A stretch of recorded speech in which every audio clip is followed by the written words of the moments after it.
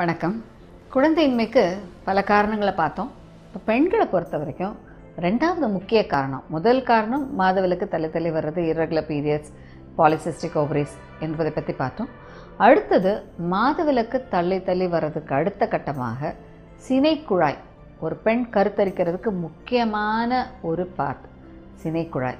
இந்த சினைக்குழாய் என்பது கர்ப்பப்பைக்கும் சினைப்பைக்கும் ஒட்டி உள்ள இதை கனெக்ட் பண்ணுற ஒரு குழாய், ஃபெலோப்பியன் டியூப்ஸ் சொல்கிறோம். இந்த ஃபெலோப்பியன் டியூப்ஸில் ஏற்படுற குறைகள்னால குழந்தையின்மையினால் பாதிக்கப்பட்ட பெண்கள் 20 முதல் 30% பெண்கள். ஸோ இந்த சினைக்குழாயில் என்னென்னலாம் நடக்குது? ஒரு முட்டைகளை எடுக்குது, சினைப்பையிலேருந்து முட்டை வளருது, வளர்ச்சிக்கு ஹார்மோன்ஸ் கரெக்டாக இருக்குது, முட்டைகள் வெளிவருது. இந்த முட்டைகள் வெளிவந்தோன்னே என்ன ஆகுது? அந்த சினைக்குழாய் அந்த முட்டைகளை கேட்ச் பண்ணுது. அந்த முட்டைகளை கேட்ச் பண்ணி அந்த சினைக்குழாயில் அந்த முட்டைகள் தள்ளப்படுது. அந்த முட்டைகள் தள்ளப்பட்டு அந்த சினைக்குழாயில் அந்த முட்டைகள் ஒரு நாள் உயிரோடு இருக்குது. இந்த ஒரு நாள் உயிரோடு இருக்கிற சமயத்தில் சினை கர்ப்பப்பையிலிருந்து விந்துக்கள் நீந்தி வந்து கர்ப்பப்பைக்குள்ளே சென்று கருக்குழாய்க்குள்ளே சென்று முட்டையை அடைந்து முட்டையும் விந்து சேர்ந்து, ஒரு முட்டையை 10,000 உயிரணுக்கள் சூழும். அந்த 10,000 உயிரணுக்கள் சூழ்ந்து ஒரே ஒரு உயிரணு அந்த சினை முட்டைக்குள் சென்று அந்த முட்டையை கருவாக்கி, அந்த முட்டை கருவானது 3 நாள் வளருது. 2 செல் ஸ்டேஜ், 4 செல் ஸ்டேஜ், பிளாஸ்டுலா அப்படின்ற முருலா அப்படின்ற ஸ்டேஜ் வைஸாக வளர்ந்து கர்ப்பப்பைக்கு வந்து அந்த கர்ப்பப்பையில் பிளாஸ்டோசிஸ் ஸ்டேஜில் ஒட்டி அந்த கர்ப்பப்பையில் ஒட்டி வளருது. ஸோ முதல் 3 முதல் 4 நாட்கள் வரை ஒரு கருவுட தாய் வீடு அந்த ஃபெலோப்பியன் டியூப் தான்.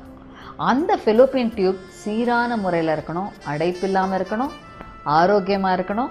அந்த சினை குழாயோட செயல்பாடு நல்லா இருக்கணும். செயல்பாடுனா முட்டையை எடுக்கணும், அந்த கருவாகும்போது அந்த கருவுக்கு நியூட்ரிஷன் எல்லாமே, அதோட நரிஷ்மெண்ட்ஸ், அதுக்கு உணவு கொடுக்குறது எல்லாமே இந்த சினை குழாயில் இருக்கிற சின்ன சின்ன கிளான்ஸ் தான். இதெல்லாம் நல்லா ஃபங்க்ஷன் ஆகணும். இதெல்லாம் சரிவர நடந்தால் தான் இந்த சினை குழாய் செயல்பட்டு கரு உருவாகி 3 நாள் வளர்ந்து கர்ப்பப்பைக்கு வரும். ஸோ இந்த சினை குழாய் ஃபெலோப்பியன் டியூப்பில் ஏதாவது ஒரு பாதிப்பு ஏற்பட்டால், குறிப்பாக அந்த முட்டைகளை எடுக்கிறதுக்கு அந்த ஃபிம்ப்ரியான்னு சொல்லுவோம். இந்த சினை குழாய்க்கு 3 பார்ட் உண்டு. ஃபிம்ப்ரியான்ற ஒரு பார்ட் இருக்குது, ஃபெலோப்பியன் டியூபோட மெயின் பாடின்னு ஒரு பார்ட் இருக்குது, கர்ப்பப்பையோட ஒற்ற இடம் இஸ்த்மஸ் அப்படின்ற ஒரு பார்ட். ஸோ இந்த 3 பார்ட்டும் 10 சென்டிமீட்டர் இருக்கிற இந்த ஃபெலோப்பியன் டியூப்ஸ் ஃப்ரீயாக முட்டைகள் எடுக்கிற தன்மை இருக்கணும். அந்த ஃபிம்ப்ரியா ஒரு ஆக்டோபஸோட டென்டக்கிள்ஸ் மாதிரி இருக்கும். அது போய் அப்படியே முட்டைகளை கேட்ச் பண்ணி முட்டையால் உருந்து போக முடியாது. ஸோ முட்டை சினைப்பையிலேருந்து வெடித்து வெளிவரும்போது அந்த முட்டையை கேட்ச் பண்ணுறதுக்கு அந்த டென்டக்கிள்ஸ்க்கு நல்லா ஃப்ரீயாக அது மூவ் ஆகி ஓவரி பக்கத்துலேருந்து அதை மூவ் பண்ணி எடுக்கணும். இதுவே அந்த ஃபிம்ப்ரியா சரியான முறையில் இல்லை, ஃபிம்ப்ரியாலாம் ஒட்டிகிட்டு இருக்கு. சில பெண்களுக்கு பார்த்தா சில நோய் தாக்கத்தினால, இன்ஃபெக்ஷன்ஸ்னால அந்த ஃபிம்ப்ரியா ஃப்ரீயாக இருக்கிற ஃபிம்ப்ரியாலாம் ஒட்டிக்கும். டியூப் அடைப்பில் தான் இருக்கும், ஆனால் அந்த ஃபிம்ப்ரியா ஒட்டிகிட்டு இருந்தால் அதால் போய் கேட்ச் பண்ண முடியாது. ஸோ அந்த வகையில் இல்லை, சில நேரம் அந்த ஃபிம்ப்ரியா ஒதுங்கி இருக்கும், சினைப்பை ஒரு இடத்துல இருக்கும், ஃபிம்ப்ரியா ஒரு இடத்துல இருக்கும். ஸோ அந்த வகையில் அந்த சினை குழாயோட டிப்பான ஃபிம்ப்ரியா, அந்த முட்டைகளை கேட்ச் பண்ணுற ஃபிம்ப்ரியா சரியான முறையில் நல்லாக செயல்படுற அளவு ஃப்ரீயாக நல்ல மூவ் ஆகிற மாதிரி, அது ஒரு பஞ்சு மாதிரி இருக்கும், கடல் நுரை, கடல் பஞ்சு, மற்றும் அதை ஆக்டோபஸ், இந்த மாதிரி பல விஷயங்களை அதை நாங்கள் விவரிக்கிறோம். அந்த வகையில் அது ஃப்ரீயாக மூவ் ஆகி அந்த முட்டைகளை எடுத்தால் தான் அந்த முட்டைகள் சினை குழாய்க்குள்ளே கருக்குழாய் ஃபெலோப்பியன் டியூப்ஸில் வரும். ஸோ ஃபிம்ப்ரியாஸ் மெயின் ஃபங்க்ஷனே அதை கேட்ச் பண்ணி அதை கரெக்டாக எடுக்கணும். ஸோ இது சரியான முறையில் இந்த ஃபிம்ப்ரியா இல்லாமல் ஒட்டிகிட்டு இருக்குது, இல்லை ஒரு பக்கம் விலகி இருக்குது, இல்லை ஒரு பக்கம் திரும்பி இருக்குது, இல்லை ஓவரி ஒரு பக்கத்தில் இருக்குது, சினைப்பை ஒரு இடத்துல இருக்குது, ஃபெலோப்பியன் டியூப் ஒரு இடத்துல இருக்குன்னா இதோட செயல்பாடு சரிவர இருக்காது. ஸோ ஒரு சினை குழாய் பாதிப்புங்கிறது ஃபிம்ப்ரியல் ப்ராப்ளமாக இருக்கலாம். ஃபிம்ப்ரியானா அந்த சினை குழாயோட டிப்பு, அந்த குழாயில் அடைப்பு ஏற்படலாம். சில நேரம் அடைப்பே இல்லாமல் இருக்கும். நம்ம பார்த்தீங்கன்னா ஒரு ஹெச்எஸ்ஜி நல்லா இருக்கும், டாக்டர் டியூப் ஹெச்எஸ்ஜியில் நல்லா தான் இருக்குது டாக்டர், அதெல்லாம் எல்லாம் நல்லாவே இருக்குது. ஆனால் ஹெச்எஸ்ஜியில் நல்லா இருக்கிற டியூப் கூட பழுதாக இருக்கலாம். ஏன்னா அந்த குழாயோட உள் லேயரில் அந்த குறைகள் இருந்தால், நான் சொன்ன அந்த சின்ன சின்ன மயிர்கால்கள் இருக்கும், அந்த மயிர்கால்கள் தான், கண்ணுக்கு தெரியாத அந்த மயிர்கால்கள் தான் அந்த ஒரு செல்லான கருவை கர்ப்பப்பையை நோக்கி தள்ளும். ஏன்னா கரு உருண்டு போக முடியாது, அதால் நீந்தி போக முடியாது. அந்த சினை குழாய்க்குள்ள உள்ள முடி மாதிரி இருக்கிற மயிர் சின்ன சின்ன சிலியான்னு சொல்லுவோம். அந்த சிலியா தான் அந்த எம்ப்ரியோவை தள்ளுது. ஸோ இந்த சிலியா சில நோய் பாதிப்புகள்னால மழுங்கிருச்சுன்னா, பிளண்ட் ஆகிடுச்சுன்னா, அந்த டியூபில் அடைப்பில்லாமல் இருக்கும், ஆனால் அந்த உள் லேயர் சரிவர இருக்காது. அப்படி இருந்தால் முட்டைகள் கருவானா கூட கர்ப்பப்பைக்கு வர முடியாது. ஸோ இப்படிப்பட்ட பெண்களுக்கு தான் எக்டாபிக் ப்ரெக்னன்சின்னு சொல்கிறோம். எக்டாபிக்னா கரு உருவாகிறது டியூப்பில் மாட்டிக்கும், உருவாகும், ஆனால் அதால் கர்ப்பப்பைக்கு வராமல் குழாயிலே தங்கி அங்கே வளர ஆரம்பிச்சிடும். அதில் தான் எக்டாபிக் ப்ரெக்னன்சின்னு சொல்கிறோம், அதாவது புற கர்ப்பம் அப்படின்னு சொல்கிறோம். ஸோ இந்த மாதிரியான பாதிப்பு இந்த ஃபெலோப்பியன் டியூப்ஸில் ஏற்பட்டால் இந்த ஃபெலோப்பியன் டியூப்ஸ் வந்து செயல்படாது. ஸோ சினை குழாய் அடைப்பாகலாம், ஃபிம்ப்ரியா ஃப்ரீயாக மொபிலிட்டி இல்லாமல் ஃபங்க்ஷனிங் இல்லாமல் இருக்கலாம், சினை குழாய் செயல்பாடு ஃபங்க்ஷனிங் கெப்பாசிட்டி சரியில்லாமல் இருக்கலாம், சில நேரம் அதோட அனாட்டமினா அதோட இதுவே வந்து மாறி இருக்கலாம். உதாரணத்துக்கு ரெண்டு குழாய் இருக்கலாம், இல்லை ஒரு குழாய் இருக்கும், அதுக்கு 2 ஹோல்ஸ் இருக்கும் அந்த ஃபிம்ப்ரியாவில், அப்படின்னு அந்த ஆக்சசரி ஆஸ்டியான்னு சொல்லுவோம். ஸோ இந்த மாதிரி பல மாறுபாடுகள் இருந்தால் கூட இந்த சினை குழாயால் சரியான முறையில் செயல்பட முடியாது. ஸோ இந்த சினை குழாய் எப்படி பாதிச்சிருக்குன்னு எப்படி கண்டுபிடிக்கலாம்? ஏன்னா நீங்கள் 20 முதல் 30% பெண்களுக்கு இந்த பிரச்சனை இருக்குது. அப்போ நம்ம இதை எப்படி கண்டுபிடிக்கலாம்? இதுக்கு 2 முக்கியமான பரிசோதனைகளை டாக்டர்களாக நாங்கள் அறிவிக்கிறோம். முதல் எளிமையான பரிசோதனை HSG.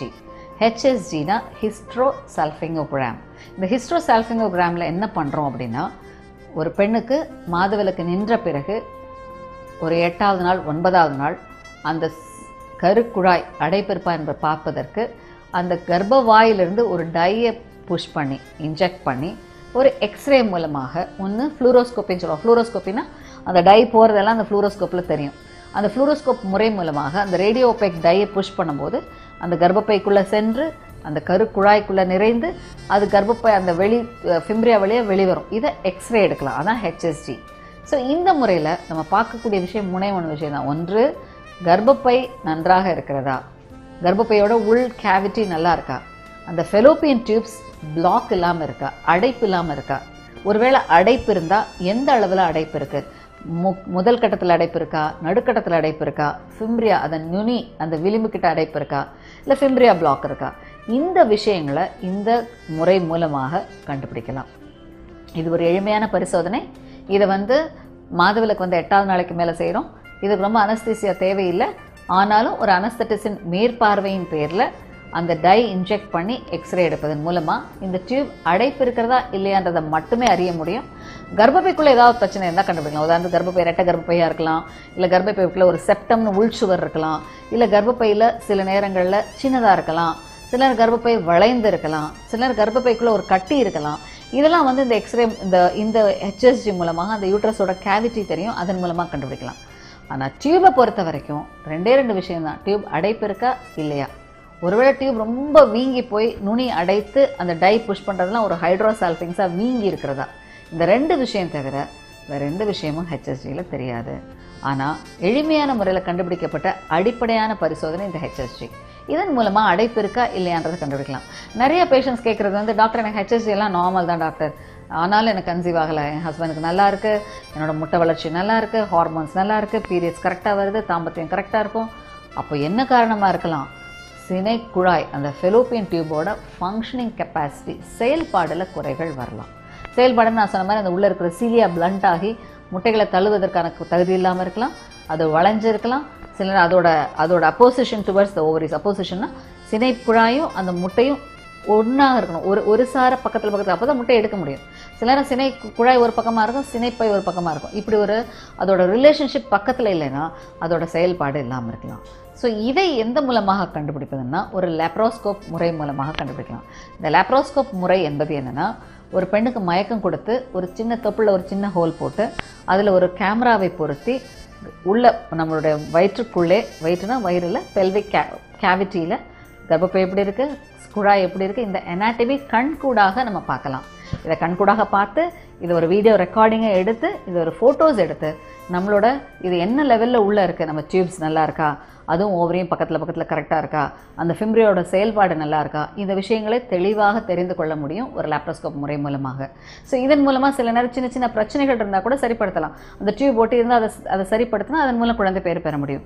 ஸோ டியூபை கண்டுபிடிப்பதற்கு இந்த 2 முறைகளும் கரெக்டான முறைகள். எளிமையான முறை HSG, ஆனால் தகுதியான கோல்ட் ஸ்டாண்டர்ட் மெத்தடுங்கிறது இந்த லேப்ரோஸ்கோப் முறை. இதை மயக்கம் கொடுத்து ஒரு ஹாஸ்பிட்டலில் அட்மிட் பண்ணி ஒரு சிறிய அறுவை சிகிச்சை சின்ன தொப்புளில் ஒரு சின்ன ஹோல் போட்டு ஒரு டே கேர் ப்ரொசீஜர் இதன் மூலமாக செய்து இந்த குழாய் அடைப்பு இருக்கிறதா, ஆரோக்கியமாக இருக்கிறதா, செயல்பாடு எந்த அளவில் இருக்குது, இதெல்லாம் எந்த லெவலில் இருக்குன்றதை கண்டுபிடிக்கவும் முடியும், இதில் உள்ள பிரச்சனைகளை சரிப்படுத்த முடியும். ஸோ இந்த வகையில் இந்த குழாயோட பிரச்சனைகளை கண்டுபிடிக்கலாம். சரி டாக்டர், இந்த குழாய் ஏன் பாதிக்குது? நிறைய பேருக்கு இதில் ஒரு டவுட் வந்துடும். இல்லை டாக்டர், எனக்கு ஒன்றுமே இல்லை, நல்லா தானே இருக்குது, ஏன் இந்த டியூப் பழுதடைஞ்சிருக்கு? சில நேரங்களில் சில தொத்துக்கள், இன்ஃபெக்ஷன்ஸ், குறிப்பாக நீங்கள் வந்து நம்ம குடல் பக்கத்தில் இருக்குது, அப்பெண்டிக்ஸ் பக்கத்தில் இருக்குது, இதுலேருந்து இன்ஃபெக்ஷன்ஸ், சில இன்ஃபெக்ஷன்ஸ் ஈஸியாக டியூப்பில் பரவலாம். சில நேரம் கர்ப்பப்பையிலிருந்து சில இன்ஃபெக்ஷன்ஸ் பரவி குழாயை பாதிக்கலாம். சில நேரம் சில பால்வினை நோய்கள், அதாவது செக்ஷுவலி டிரான்ஸ்மிட்டட் டிசீஸ் சொல்கிறோம், இது திருமணத்துக்கு முன்பு பால்வினை நோய்கள் ஏற்படுற பெண்களுக்கு இது வரலாம். சில நேரங்களில் திருமணத்துக்கு முன்பு கருக்கலைப்பு செய்வதன் மூலமாக வரலாம். சில பெண்களுக்கு முதல்ல ஒரு குழந்தை வந்திருக்கும், அடுத்து ஒரு குழந்தை வராது, காப்பர்ட்டி போட்டிருப்பாங்க. இந்த காப்பர்ட்டினால் வர இன்ஃபெக்ஷன்ஸ் பரவி தொத்துக்களை ஏற்படுத்தலாம். இந்த மாதிரி முக்கியமான காரணமே இன்ஃபெக்ஷன்ஸ் தான். இந்த இன்ஃபெக்ஷன்ஸ் ஏற்படுறதன் மூலமாக இந்த குழாய் பாதித்து பழுதடைஞ்சு இதனால் குழந்தையின்மையினால் பாதிக்கப்படுற பெண்கள் 20% 30%. ஸோ இதை என்ன காரணன்றது இந்த பரீட்சைகள் மூலமாக, ஹெச்எஸ்ஜி டெஸ்ட் மூலமாக, ஹெச்எஸ்ஜி லேப்ரோஸ்கோப் முறை மூலமாக கண்டுபிடித்து அதற்கான தீர்வுகளை செய்வதன் மூலமாக குழந்தை பேர் பெற வைக்க முடியும். ஸோ கருக்குழாய் என்பது ஒரு முக்கியமான விஷயம். இதில் வந்து இன்ஃபெக்ஷன்ஸ் வராமல் பாதுகாக்கிறது ரொம்ப முக்கியம். இதனால தான் நாங்கள் சொல்கிறோம், திருமணத்துக்கு முன்பு குழந்தை பேரை தவிருங்க, தேவையில்லாத அபார்ஷன்ஸை குறைங்க. இதனால் டியூப்பில் பழுதடையலாம், கர்ப்பப்பை இல்லை இன்ஃபெக்ஷன்ஸ் ஆகி கருக்குழாயும் பாதிக்கப்படலாம். சில நேரம் பால்வினை நோய்கள்னாலையும் பிரச்சனைகள் வரலாம். சிறிய வயதில் ஏற்படுற காசு நோயும் இந்த டியூபை பழுதடைந்து பழுதாக்கலாம். அறுவை சிகிச்சை, குறிப்பாக சிறிய வயதில் திருமணத்துக்கு முன்போ இல்லை இள வயதில் ஒரு பெல்விக் சர்ஜரி, ஒரு அப்பெண்டிக்ஸ் பண்ணுறாங்கன்னு வச்சுக்கோங்க, அதெல்லாம் கீஹோலில் பண்ணுங்க சொல்கிறோம். ஓப்பன் சர்ஜரி செய்வதன் மூலமாக சில நேரம் இந்த டியூப்ஸ் வந்து பழுதடைஞ்சு இன்ஃபெக்ஷன்ஸ் ஆகலாம். அதனால தான் ஒரு திருமணத்துக்கு முன்பு ஒரு பெண்ணுக்கு ஒரு வயிற்றில் ஒரு அறுவை சிகிச்சை, ஒரு அப்பெண்டிக்ஸோ இல்லை ஒரு சினைப்பையில் கட்டியோ இல்லை கர்ப்பப்பையில் ஏதாவது ஒரு பிரச்சனையோ இல்லை உள்ள ஏதாவது வயிற்றில் ஒரு வலின்றதுனால ஒரு லேப்ரோஸ்கோபி ஒரு ஒரு ஆப்ரேஷன் செய்கிறோமோ, எதுவாக இருந்தாலும் கீஹோல் முறை மூலமாக செய்வதன் மூலமாக இதில் வர பிரச்சனைகளை கண்டுபிடிச்சு அதை சரி செய்து அதற்கான தீர்வுகளை பண்ணலாம். ஸோ இந்த முறையில் ஃபெலோப்பியன் டியூப் ஒரு முக்கியமான உறுப்பு கருத்தரிப்புக்கு. இதை பழுதாகாமல் பார்த்துக் கொள்வது கடமை. ஸோ அதனால தான் பெண்களுக்கு திருமணத்திற்கு முன்பு தாம்பத்தியம், கருத்தரிப்பு இதெல்லாம் தவிருங்க. இதனால் வர பின் விளைவுகள் உங்களுக்கு கரு உருவாகாமல் தாக்கலாம். இதில் இன்னொரு முக்கியமான விஷயம் என்ன சொல்கிறேன்னா, நிறைய பேர் ஃபஸ்ட் ப்ரெக்னன்சி வேணாம் டாக்டர், நாங்கள் இன்னும் 1 இயர் ஆகணும், கல்யாணம் ஆனோடனே கன்சீவ் ஆகிட்டோம், இன்னும் கொஞ்சம் நாள் போகணும், நான் படிக்கணும், வேலைக்கு போகணும், இப்படிலாம் பல பெண்கள் இந்த ஃபஸ்ட்டு ப்ரெக்னன்சியை அபார்ஷன் செய்கிறாங்க. இதை கண்டிப்பாக தயவுசெய்து தவிருங்க. ஏன்னா இத்தகைய செய்கிற பெண்களுக்கு தான் கருக்குழாயில் பாதிப்பு ஏற்படலாம். எவ்வளோதான் நம்ம முன்ஜாக்கிரதையோட கருக்கலைப்பு செய்தாலும் நோய் தொத்துக்கள், இன்ஃபெக்ஷன்ஸ் டியூப்பில் பழுதடையலாம். ஸோ கண்டிப்பாக இதை தவிர்ப்பது நல்லது. ஏன்னா இந்த பால்வினை நோய்கள், இன்ஃபெக்ஷன்ஸ், அபார்ஷன் மற்றும் பெல்விக் இன்ஃபெக்ஷன்ஸ் இதனால் கருக்குழாய் பாதிப்படைய வாய்ப்பு இருக்கிறது. ஸோ இதனால் இந்த வகையான வராது தடுப்பது எப்பயுமே சிறந்தது. இதன் மூலம் குழாய் பழுதடையாமலும் பாதுகாக்க முடியும். இந்த குழாய் பழுதடைந்தால் இதுக்கு வர்ற ட்ரீட்மெண்ட் நோய் தொத்துக்களை சரி பண்ணலாம். சில நேரம் மைக்ரோ சர்ஜரின்ற முறையில் பண்ணலாம். தேவைப்பட்டால் சில நேரங்களில் ஐவிஎஃப்ன்ற செயற்கை கருத்தரிப்பு முறைகளும் தேவைப்படலாம். இந்த வகையில் குழந்தை பேர் பெற முடியும். கருக்குழாய் அடைப்பு ஏற்பட்ட பெண்களும், அடைப்பு ஏற்பட்டால் அதுக்கு தீர்வு கண்டிப்பாக உண்டு நவீன முறைகளில் என்பதை தெரிந்து கொள்ளுங்கள்.